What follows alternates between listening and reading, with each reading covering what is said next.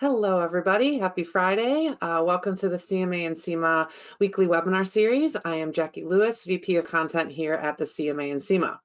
And today we have a fantastic expert panel lined up to discuss one of the most, if not the most timely topic in retail today, which is inflation, supply chain challenges, and the impact on consumer behavior. Our panel is going to be moderated by Suzy's Chief Customer Officer, Katie Gross, with special guests Pearl Park of J&J and Emily Walgenbach of Nestlé. And we are thrilled to have these experts here to discuss how insights leaders are navigating consumer sentiment around product shortages, in-store versus online shopping for those hard to find items, as well as some predictions on summer shopping trends as well. So feel free to enter questions at any point during the discussion in the chat box in the upper right-hand corner of your screen. We're going to have time at the end with our panelists to take your questions. And then finally, a copy of the recording will also be available to all CMA and CIMA members that registered for this webinar in our resource library on demand early next week, and we will make sure to get out an email to everyone with that link as well.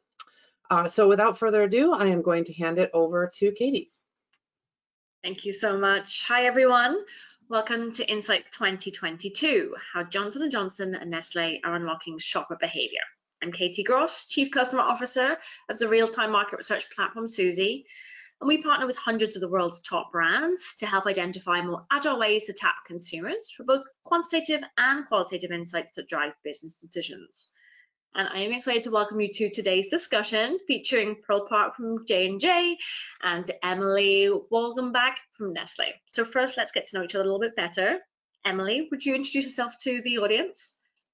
Sure, yeah. Thank you, Katie. So hello, Emily Walgenbach. I am a senior manager for Shopper Insights supporting the frozen foods divisions for Nestlé USA.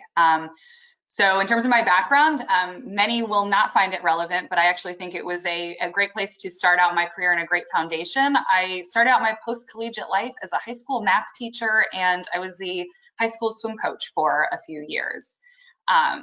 I spent then post-MBA about 10 years plus with Nielsen, now Nielsen IQ, working directly with both manufacturers and retailers to understand both their in-market performance and of course then how shoppers and consumers impacted, or those decisions they were making impacted performance. So, and some of that time was with Nestlé, but yeah, I hit across several others. So then I joined Nestlé USA in 2020 as part of the Shopper Insights team. I'm actually in the middle of transitioning roles, but both are firmly in Shopper Insights. And so really at Nestlé, Shopper Insights, our team is really about understanding the why throughout the entire purchase decision journey or like path to purchase. So all of those decisions that impact the actual final choice to purchase a product. We work most closely with, and I work most closely with category management and commercial development teams, but we really work across many cross-functional areas very closely with marketing, innovation, finance, you name it. So I hand it to Pearl. That's awesome. Pearl, did you also start as a math teacher by any chance? No, math was a decent area for me, but I didn't start with such a cool background as Emily. Pearl Park, everyone. Hi, I know there's a lot of folks on here that I haven't seen, former colleagues, etc. So happy Friday. It's sunny over here just outside of Philadelphia. And so I've been at Johnson & Johnson for 23 years, all within the consumer sector, in multiple roles, primarily in the sales function. So I've been in sales roles, category management, trade marketing, shopper insights and shopper marketing. However, I've spent the bulk of my career in category management, both customer facing and in more centralized roles like my current role, where my team and I are really focused on three key areas. The first being data automation. The second around Omni Insights, supporting the digital and brick and mortar shelf. And lastly, around advancing tools and capabilities and partnering with such great partners such as Suzy. Excellent. Well, thank you so much. So pleased to be on the virtual stage with you both today. So in terms of the discussion, we're going to start around the topic of navigating inflation and supply chain shortages. So first question, how have you both been using market research and agile tools to help you stay on top of consumer sentiment around inflation and potential product supply chain shortages? And Emily, we'll start with you if that's okay. Sure. I think, I'm sure as everyone understands, this particular environment is changing so quickly. I feel like, every week or so, the information that we're taking in that we're wanting to make decisions on 2 weeks later becomes out of date. And so we're working with a new set of real world challenges. So, and that's, it goes from obviously like the global supply chain challenges to inflation, and then I think everything sort of blew up again when Russia invaded Ukraine. So it's just this constant cycle. So we found that agile research and tools are becoming increasingly important, and that we're really wanting to understand what's happening now in order to impact decisions now. And that we can't wait for, in many cases, research that's going to take 8 weeks, 12 weeks, or some of these bigger studies, 16 weeks to be able to return, because at that point it's out of date, so we're really looking for anything that can come in. So that's where Suzy is a great example of, of a vendor partner, to work with, that we can get back kind of overnight those actions, because we are actually going to take action on them immediately. So. Yeah, that's great. And what about you, Pearl? Yeah, I'm just so grateful and thankful that we have these tools where we can get insights on demand, particularly given how volatile the market is right now. So, what I think is really important when it comes to understanding the impact of inflation and product supply is that we take a look at the different shopper demographics, because what we're seeing in the data is that there's definitely differences when it comes to income level, particularly when it comes to inflation, and also with some of the age cohorts. So if you have the ability to look at shopper behavior with tools such as Suzy, I recommend that you start targeting at the retailer level, and then seeing how that shopper sentiment is different across the categories and versus the rest of the market. So tools such as Suzy are really helpful here. Yeah, awesome. Thank you. And so, just to dive a little deeper, I'm wondering, have you changed the way that you're talking to consumers during this inflationary period? And how has that research kind of helped you shape or make some adjustments? Mm-hmm.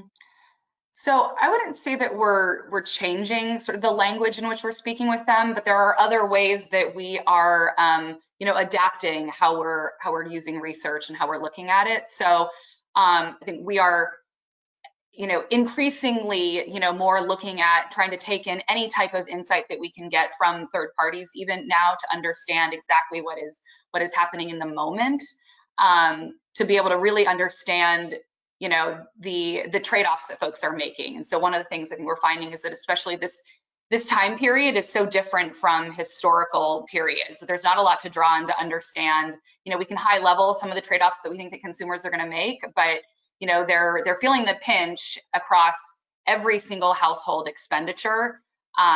So we are now, I think, kind of needing to expand how we think about those trade-offs. And in some cases, it means needing to increase the amount of qualitative research that we're doing, because the historical trade-offs that we might include in a quant research study to ask, what are these changes you're making, may no longer be relevant, or we're missing out on trade-offs that they're making. So that's where the qual piece, I think, comes in, to be able to set up for a quant study, in a better way for better, more actionable insights. And then it's kind of like I said before, and with the Suzy, is also having to and wanting to increasingly pulse with our shoppers now, because as Pearl mentioned, especially with the lower income households, they are going to start to feel the impact of inflation over the next 6 to 8 months. Some of that has been masked thanks to, COVID, increased savings that folks had, stimulus checks, increased support with SNAP. And a lot of that is going away, and has slowly, so it's been able to mask it. And so I think the next 6 to 8 months is going to be really interesting, as Pearl mentioned, to watch how some of these different shopper demographics groups make decisions. Yeah, it's interesting as the world opens up, that kind of commuter cost again starts to rise. As you mentioned, those stimulus checks are through, and so on. So you kind of mentioned mixing qual and quant. Is there any other advice that you would give to other category and insights professionals around the types of studies or types of key questions or methodologies that they should be using or adapting to? Yeah, obviously the large, I think studies around, path to purchase, market structure, I think they're still relevant and have a need, and that they'll still be in a lot of ways relevant over the next couple of years. I think I'm more increasingly thinking about what are the business questions that we're trying to answer? How quickly do we need answers to be able to action on it? Recognizing that the environment that we're in now could look very different in 6 months. And so I don't want to kick off a research study now where I'm going to get results back in 12, 14, 16 weeks that are quite honestly then irrelevant, and we're in a different time period. So I think that's where it's just really having to think through what's the what's the business question that we need answered right now. And I think sort of entering a world where I think we've all probably in research and insights recognized budgets, kind of shrink and expand, and but it's getting to that, like, as one of my colleagues says, GEMO, good enough, move on. And so being a little bit more comfortable in living with that good enough to say, okay, we're 80% of the way there, and that's as far as we're going to be able to get in the next 2 weeks to be able to get to alignment, to be able to make a decision. So I think that's kind of how probably in the short term, at least, we're changing things up. Yeah. Yeah, I would completely agree. Oh, sorry, I was going to say it's a great phrase, chemo. Thank you. Yeah. No, I would completely agree with Emily. In addition, anything that's attached to predictive research beyond 6 months, I would encourage scenario planning, right? So really coming up with 3 likely scenarios, high, medium, low, however you want to look at it, and the variables attached to those scenarios so you can be fluid in the process. Yeah. And so in your opinion, which products or categories do you think are more elastic in regard to pricing right now for consumers, Pearl? Yeah, so as you would expect, we see more of our health brands, particularly in the over-the-counter medicine categories that have higher urgent need attached to them, become very inelastic. What I also will say, though, is that we see brands in the beauty category become very inelastic. This is largely driven by social media trends, a post on TikTok, and some brands that have high loyalty attached to them and big heritage. We tend to see them be very inelastic. But what I'd say about elasticity modeling in general and product elasticity, it's that it's really important to look at elasticity as only part of the equation. What we found, particularly in the last 2 years, when we've looked at elasticity, is that it's so highly influenced by variables that are like unforeseen, such as major storms, a post, a comment made by a media or a healthcare professional. So with all these variables, I just think when you're doing elasticity modeling or any pricing strategy, that you only look at elasticity as part of the strategy. Mm-hmm.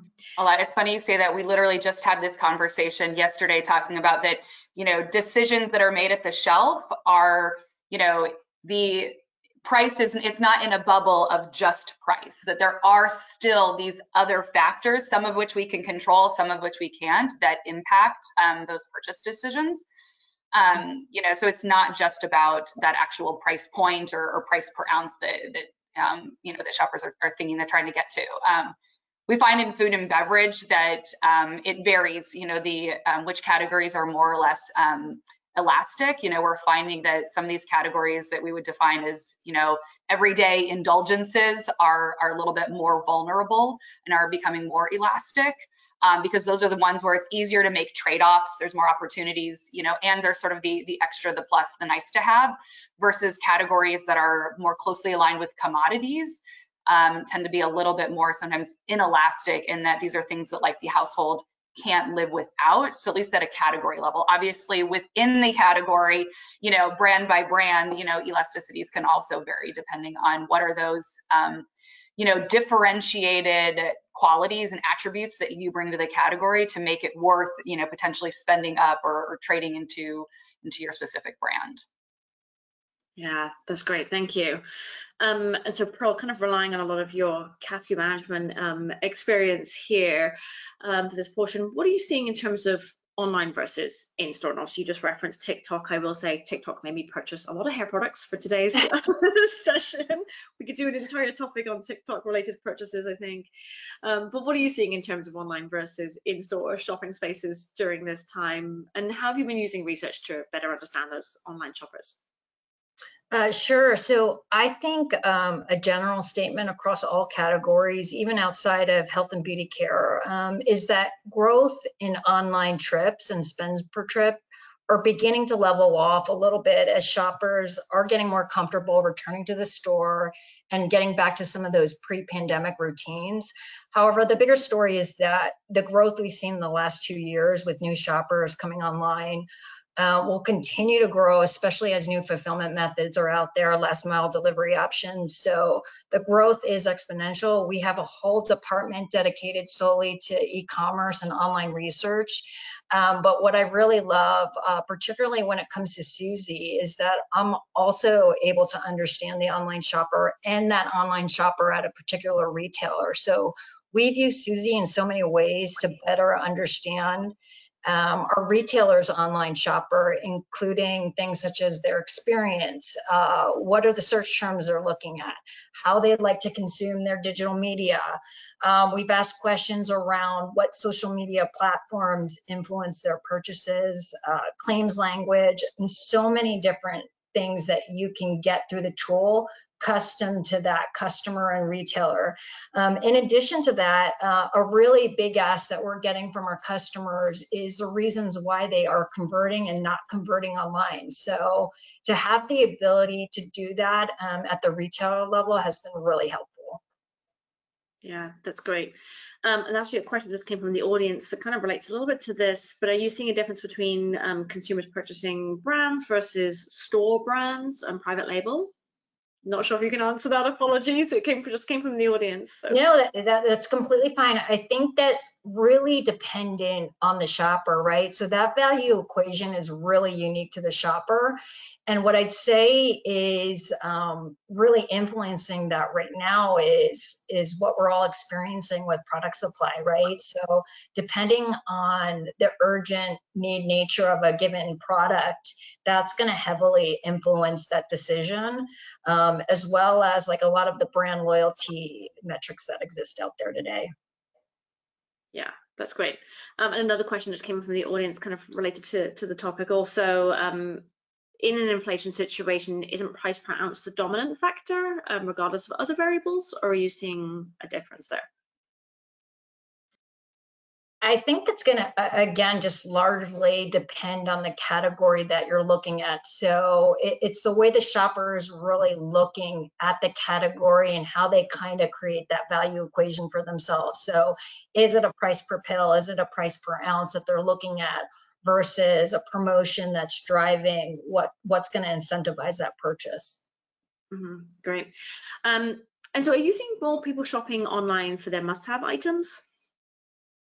I think this is really largely dependent on what you define as must-have. I would argue that that varies even within our own family. I think my 13-year-old would argue that lip pumping gloss is a must-have in our house. But what I think when you're looking at online purchases, and what's considered must-have, what we've tended to look at is what is actually driving that trip online.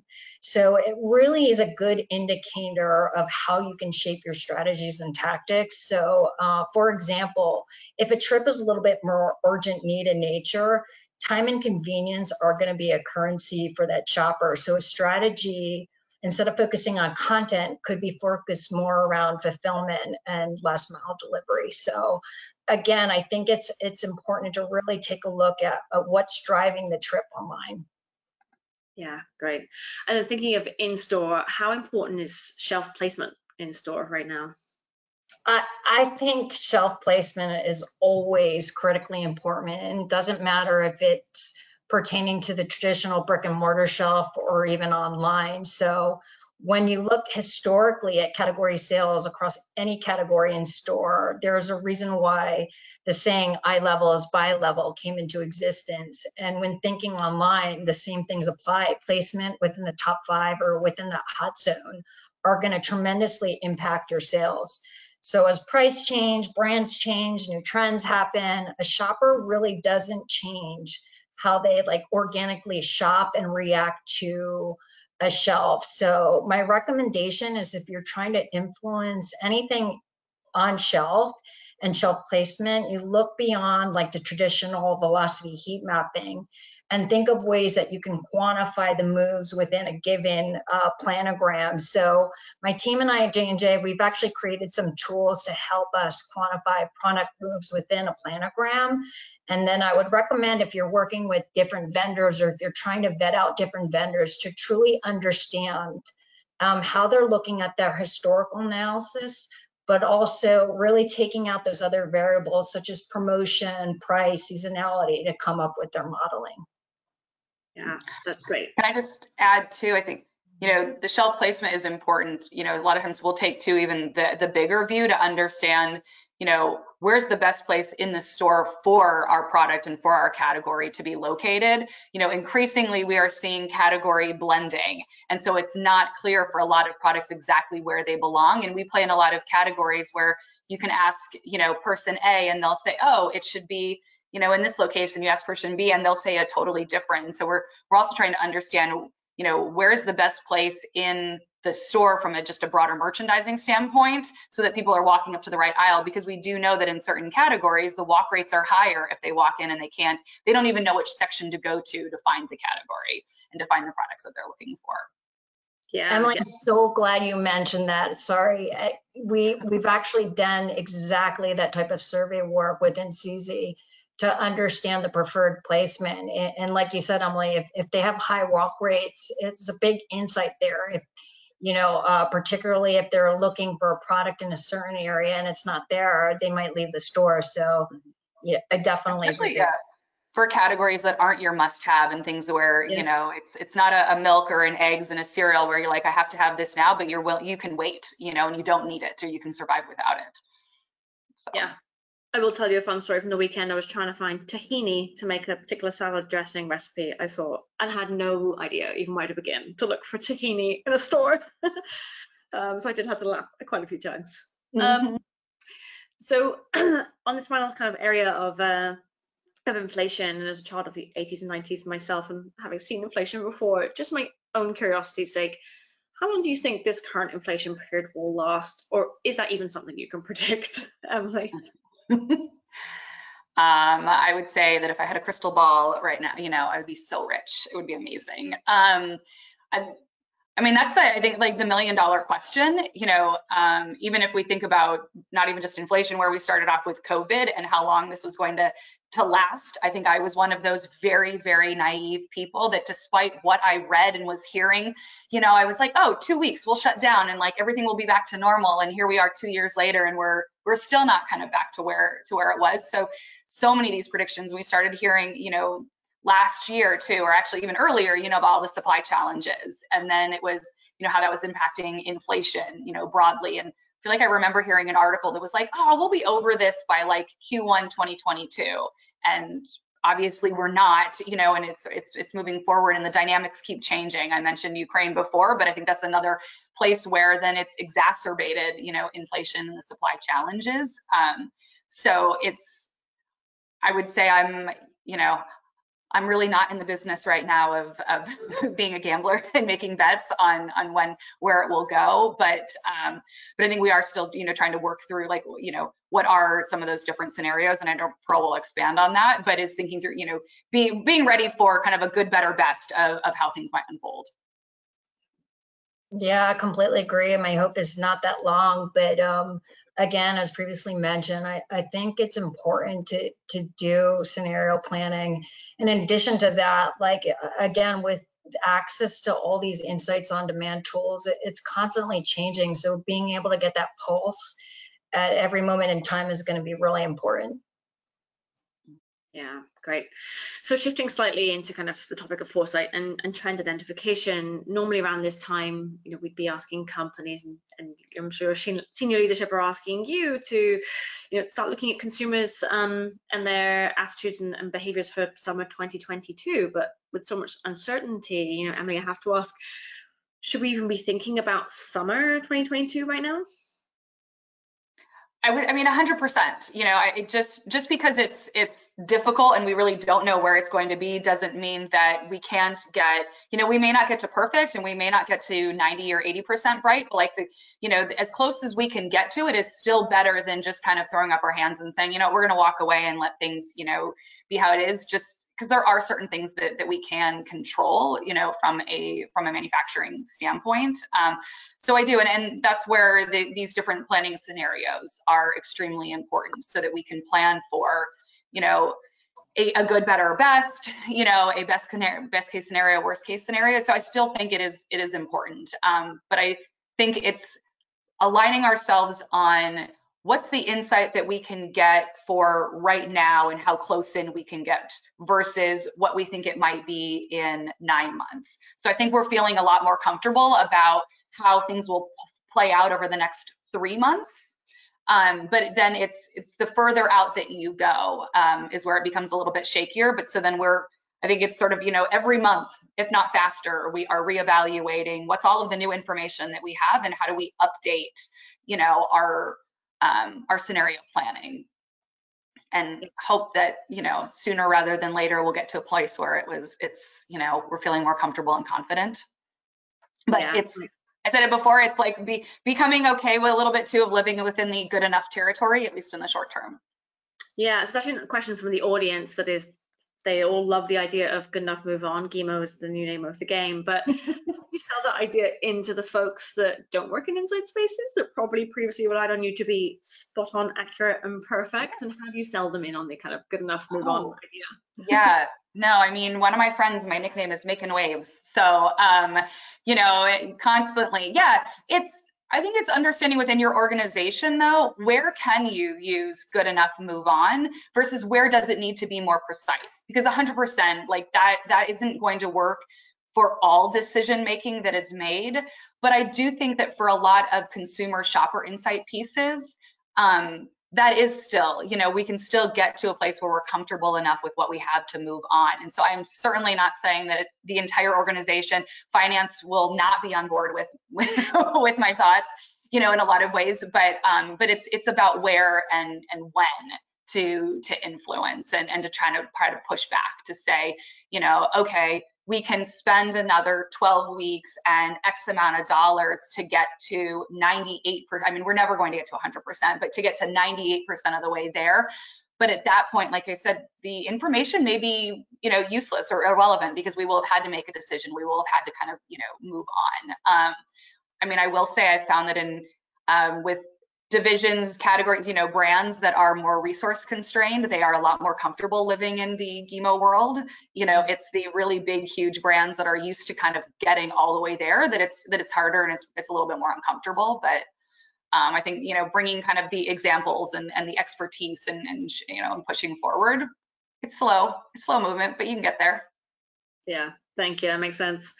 And so Emily, I, like you, thought this is just 2 weeks, and in fact, I had a salad in the fridge at work that I'd left in the fridge. And, lo and behold, 6 months later, when I went to get that out, it was not looking good. Science project.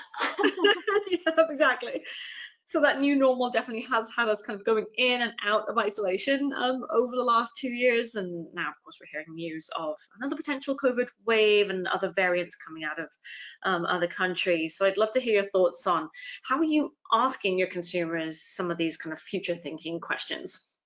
And Emily, we'll go back to you again. Sure, yeah. So we have stopped asking like the new normal, you know, and when will it be? I think we have gotten to a place, you know, at Nestlé that this is the new normal, at least for the foreseeable future, you know, and state, local governments have also kind of talked more about how we are moving into COVID as an epidemic, and that we may be, you know, there may be down the line instances where masks are mandated again, and that there may be, you know, some lockdowns of some form, but that this really is kind of the new normal. And so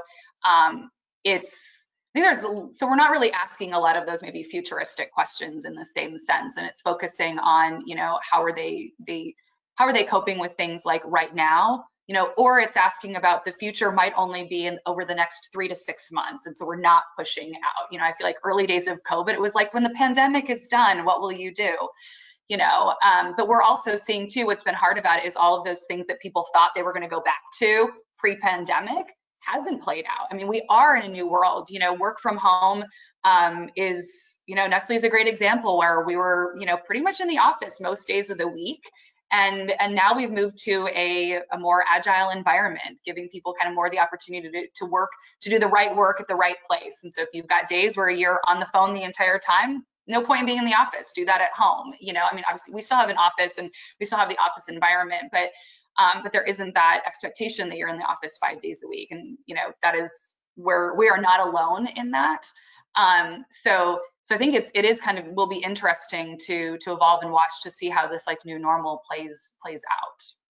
Yeah, I like your phrase, the right work at the right place. Makes a lot of sense. And I did see an article on LinkedIn recently that had stated anytime a company states we're all going back to the office, everybody must come back, that recruiters really pick on that and start targeting people from those companies. Because you're right, I don't think we'll ever go back to 5 days a week in the office, really ever again. And I think we've all proven we're often much more efficient working from home as well. To end this kind of section on a positive note, anecdotally, is there anything that you or the consumers have been talking about that they're particularly excited about this up and coming summer?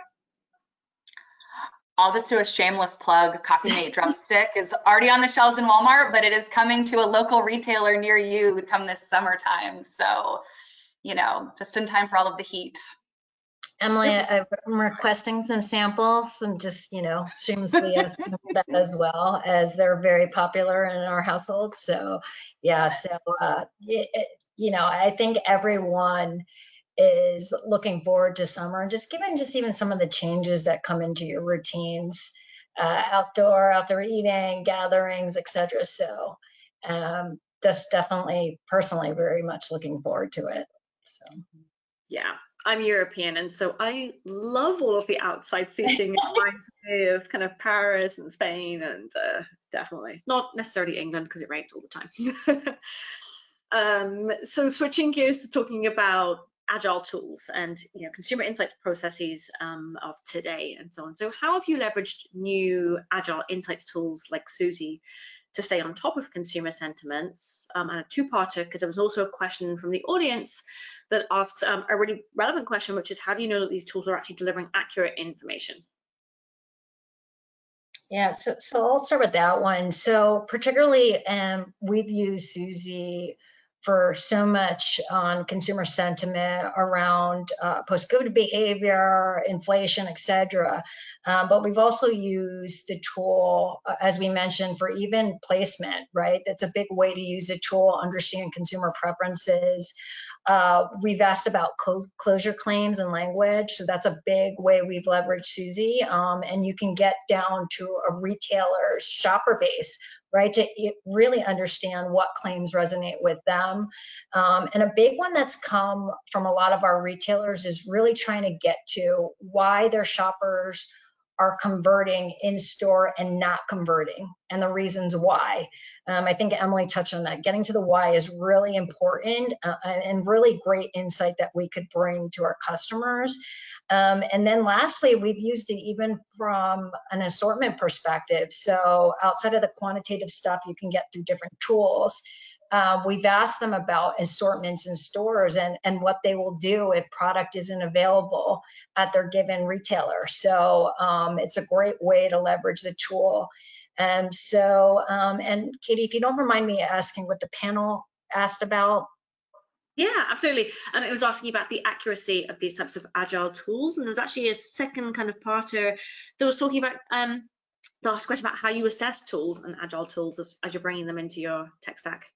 Yeah, so the typical difference that you're going to find with some of the agile tools that exist out there is how they get to their panel, right? So some panels are consumer opt-in, right, which is going to have a different set of results, and some are validated purchasers, right? So that's a way where we kind of determine what the right tool to use is for a particular business result you're looking for. So if you are more comfortable with validated purchases, you use different tools accordingly. If you're trying to get to that GIMO, I love that term, right? Like some of these more, consumer opt-in tools will be better suited for that. And it's also with the timing of the delivery, right? So some of these insights on demand tools have a little bit more lead time, right? So that's another way we determine which tools we're going to use.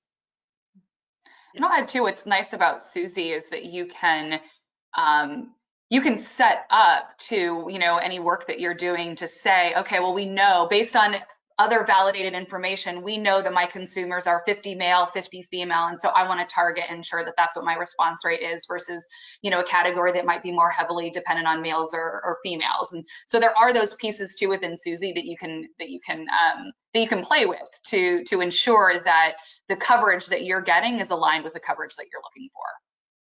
Yeah, and thank you for the shameless Suzy plugs.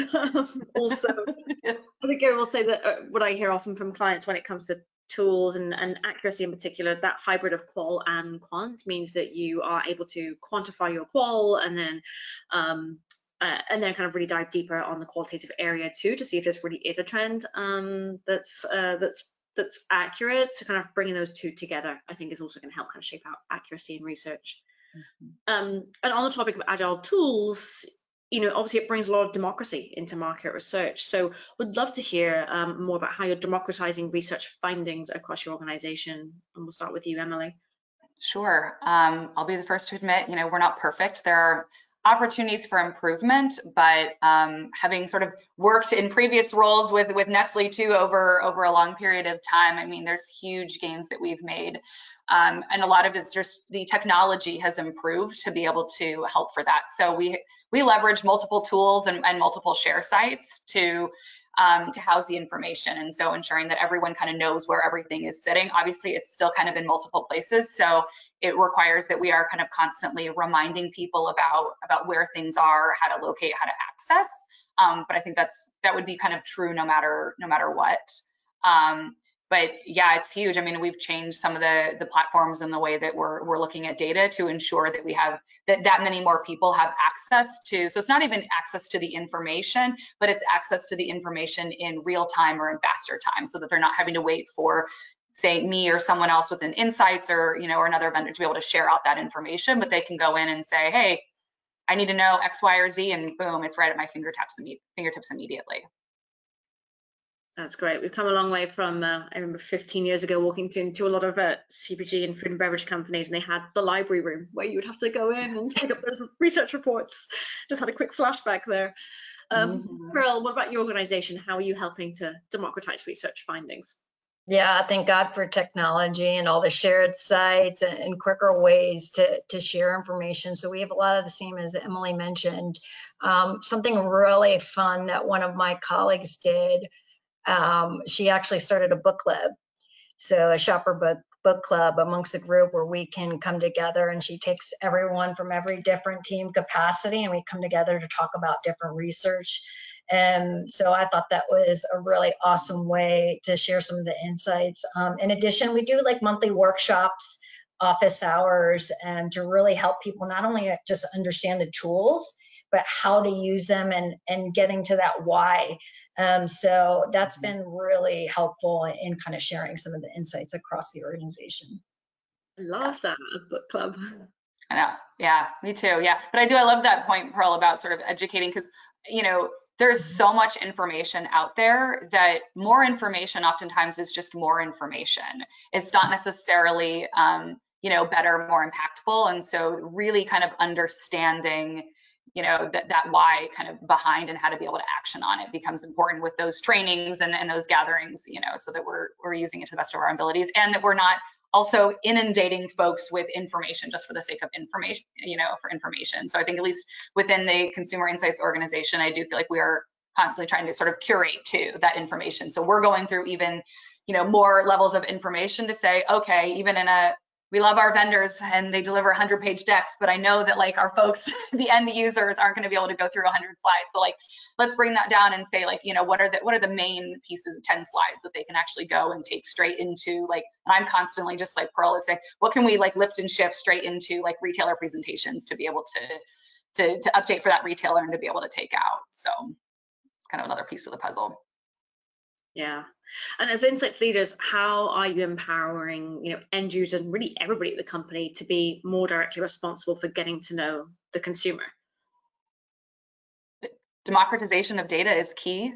also constantly reminding folks that like, hey, remember, you've got this, like, you know where it is. But I do think the democratization is key. And you find for a lot of folks, they'd rather be able to like have those resources at their tips and go in to get the information on their own, rather than having, you know, we as consumer insights, shopper insights folks at Nestle, like, I don't want to be a gatekeeper. I don't want to be the one that's in the way of helping them understand who their shopper is and to be able to make decisions, you know, better decisions more quickly.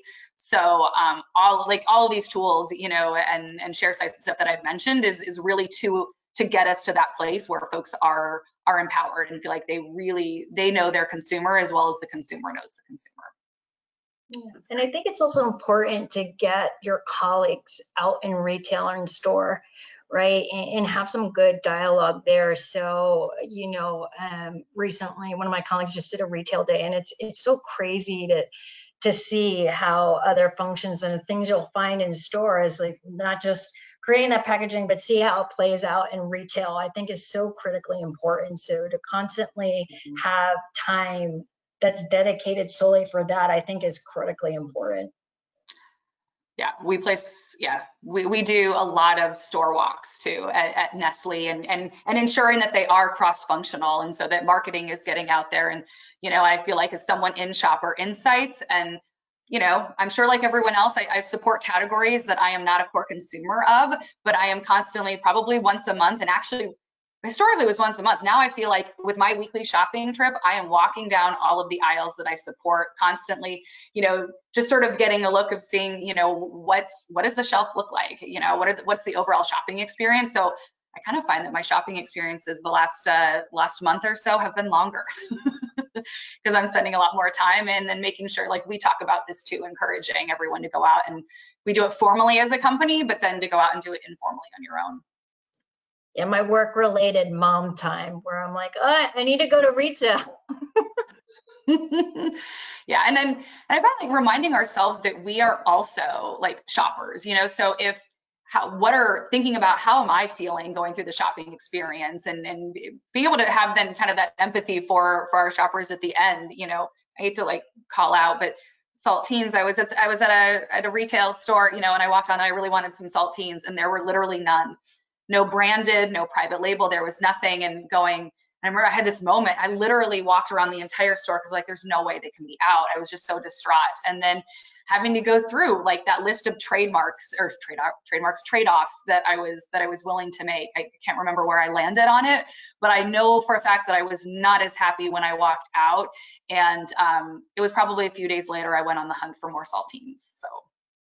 Yeah, that's actually a question that came in from the audience, which is, what will the consumer do if the product isn't available? And yeah, it sounds like walking out unhappy is potentially the challenge. Yeah, I mean, we're trying to, I think, kind of understand, and obviously some of the trade-offs by category are going to be different. You know, are there other brands, you know, on the shelf, I should say, within the brand that you were looking for? You know, are there other flavors that maybe you're willing to trade off to? Are there other brands that you're going to trade over or trade down to? You know, maybe it's moving to private label. What are adjacent categories that, you know, can fulfill the same need? You know, we all, at least in the food and beverage, there's always a trade-off. I mean, and I mentioned saltines, but snacks is a great example of a category where the trade-offs are huge. So it's really kind of, yeah, understanding what those are and how important kind of that, the price, the promotion being on the shelf is to those trade-offs. I mean, we learned with COVID, you know, those early days that there were so many out of stocks that people were forced to try other products. And ended up actually being very happy with the products that they got and very excited and saying, oh, I'm going to incorporate and move this in, which means I think it's also a little bit of a concern. We are now in an environment where we knew going into this that millennials and Gen Z were less brand loyal than boomers and the Gen X, you know, folks. But with COVID, people all became a little bit more you know, a little bit less brand loyal, a little bit more willing and okay with having to shift to other products. So it makes it for a more challenging environment to predict how exactly shoppers will. You know, I think historically we've had like the percentages. X% will stay within our brand and move somewhere else. X% will move, you know, to another brand. X% will here, you know, and I think that's where like those shifts in especially in percentages and stuff, I think are fine, you know, are changing.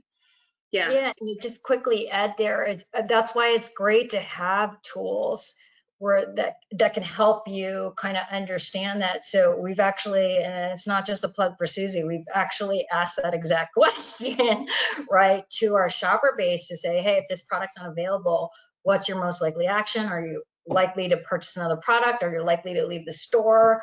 Or are you likely just not to purchase anything at all? So it's great to definitely have some data to support what the shopper might do, in addition to the traditional assortment tools that exist out there today.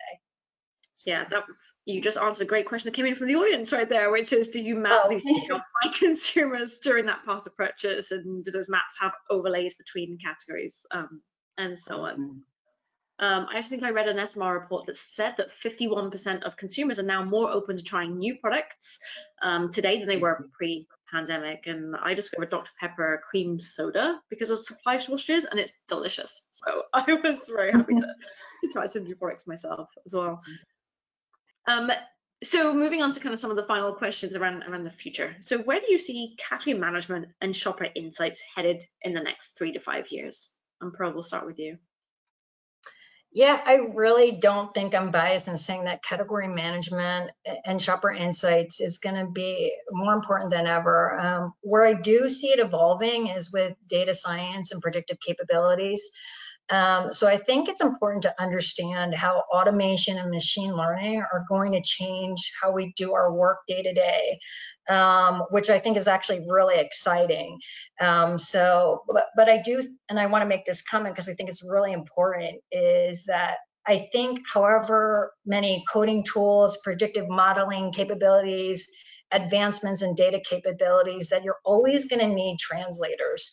So it's one thing to get to the data really fast and a completely different skill set to garner the insights and deliver them in a compelling story. So I do feel like translators are going to be an incredibly important asset to any company right now. Yeah. Emily, what about yourself?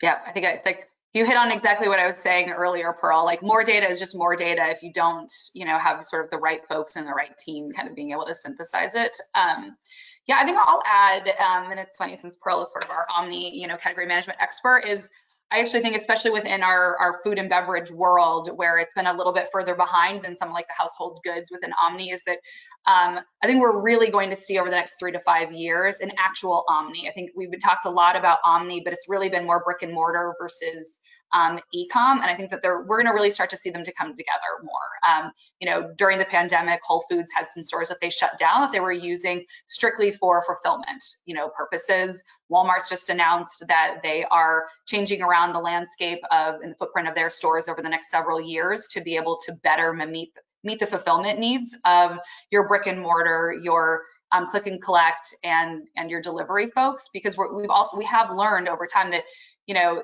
the assortment needs vary whether you're a brick and mortar shopper, you know, versus an e-com shopper. So I think that will be really interesting, and we're going to need to increasingly adapt. And you know, and online shopping continues to increase. Brick and mortar isn't this like going away. It's not going to be gone overnight, and that shoppers are weaving in and out. And so how does that impact you know, how we think about category management, how we think about shoppers, and really truly being omni. I think that's going to be, I think, fun. I think it'll be really fun, especially as retailers start to adapt to that. Yeah, and actually 2 great questions came in from the audience on this topic. So how much technology integration do you think shoppers are looking for in store is part 1, and part 2 is how are you getting that omni shopper insights into the sales teams so they can leverage it with their retail partners? Sorry, can you say the first question again? Yeah, how much technology integration do you think the shoppers are looking for in store? A lot. I mean, I think that, you know, I think, you know, we have been there for a long time in non-food and beverage categories. I especially think like with clothing has been a great example. And so I think increasingly, yeah, especially for younger shoppers, they are looking for that integration. I think that is going to be challenging, is that, you know, pricing oftentimes to be able to be competitive and do it right on e-com has been different than what you see in the store. But I think that is something that shoppers are looking for and wanting will become increasingly important. And then I apologize, I've already forgotten the second question. That's okay. It's a Friday afternoon now. Oh, absolutely. And there's like so many great, thank you so much to the audience. There's a lot of great questions coming in, so I'm trying to keep up. How are you getting the omni shopper insights into the hands of the sales team so they can leverage it with their retail partners? I mean, in the same way that we're doing with our brick and mortar, you know, brick and mortar shopping. And what's great is that increasingly buyers are asking for this information, which means our, you know, our account managers and our field category management teams are also asking. So it actually hasn't, at least at Nestlé, it hasn't been a problem. You know, we can't deliver the insights fast enough, quite honestly. So yeah, it's a huge runway there, which is exciting. Yeah, and I'd also say we have, as I mentioned earlier, we have departments dedicated to keeping not just the e-com team versed, but all of our sales partners versed in trainings, understanding how the language is different, right? Understanding how we need to look at the digital shelf differently. So, and the metrics that really matter. So, you know, I'm really fortunate to have a peer set that's dedicated solely to that, and really working hard with our sales analysts, our sales folks, to help them be versed in it, but also how to take that data and provide that insight to our retailers. Great. And Pearl, where do you see the biggest opportunity for category managers and shopper insight professionals to really sustain growth in your categories? Yeah, I think it's really important just to stick to the fundamentals. So when you think about category growth drivers within a given category, it's focusing on the insights around what drives category growth. Is it expandable consumption? Is it new users? Is it new usage occasions? Are you trading up consumers?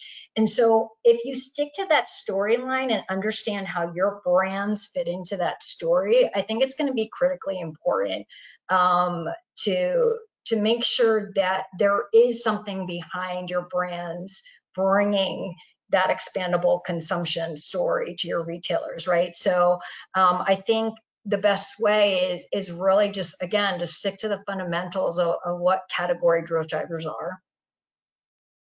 Yeah, great. And so obviously the audience today is full of category management and shopper insights professionals. So any final advice you have for them for the up and coming year, Emily? I guess if I haven't hit on it, being agile is probably the number one, and being open to more agile methodologies. But yeah, just, and probably being okay with GEMO, you know, is that knowing that it's a, you know, and having that empathy is that the environment is just, it's changing week to week, month to month. So recognizing that what you did a month or two ago, unfortunately, might no longer be relevant. And so being agile and just giving yourself permission to say like, well, that was true then, but now we've got a new world. So yeah. Yeah. And Pearl? Yeah, just to add there quickly, given the volatility of so many things that are impacting the data we look at and our day-to-day work, again, just stick to the fundamentals. Also, my team and I, very similar to GEMO, which I love, we call ourselves the Pareto Partners, which is a way to help guide our work. And anybody that's not familiar with the Pareto curve, it's just the 80-20 rule. So really focus on and prioritize based on that 20% that's driving 80% of your business, right? So prioritize constantly, relentlessly, and again, stick to those fundamentals. That's great. Emily, there is one final question for you in particular from the audience, which is, could you describe the new drumstick that's coming out this summer? Could you give us a date and where we can purchase it? Yeah. So think like ice cream drumstick, you know, the candy cone with, you know, the ice cream, chocolate and all of that. Yeah, so it should be a really creamy, you know, typical coffee make, you know, creamy, rich, you know, flavor forward offering. So yeah, it's actually already in Walmart, and around, you know, kind of May, probably middle or so of May, you should start to see it at most of your grocery retailers. So awesome. yeah. My birthday is in May, so I'm very excited. First to be my birthday. Yes, yes. Get it while you can too. It's not going to be around forever. Absolutely. So unfortunately, that's all the time we have for today. We could have spoken for like another 3 to 4 hours. So thank you so much, Pearl and Emily. It was a real pleasure chatting with you this afternoon. Yeah. I'm going to pass back to Jackie from CMA to wrap us up for the day. Thank you so much. This was such a fun conversation. I love that we ended on that question. That was a real audience question, everybody. And I was actually wondering about it too. I was like, is this coffee ice cream in a drum? Like, so thank you for clarifying. But thank you also for just your thoughts and the current state of the consumer in the wake of inflation, product shortages, and in particular how you're looking at the future. I mean, I know everyone doesn't have a crystal ball, but hearing from just experts on like how you guys are thinking about it and planning for it and scenario planning really is helpful, because that's all the best that any of us can do right now. So appreciate those thoughts for sure. As a reminder, the recording of this webinar is going to be available to CMA and CIMA members. So we will be posting that early next week, and you will all get an email letting you know how to access it. So thanks again, everybody, for joining today, especially on a Friday, and for your insights, Emily, Pearl, and for Katie running for such a great panel. Thanks, everybody. Have a great weekend. Thank you.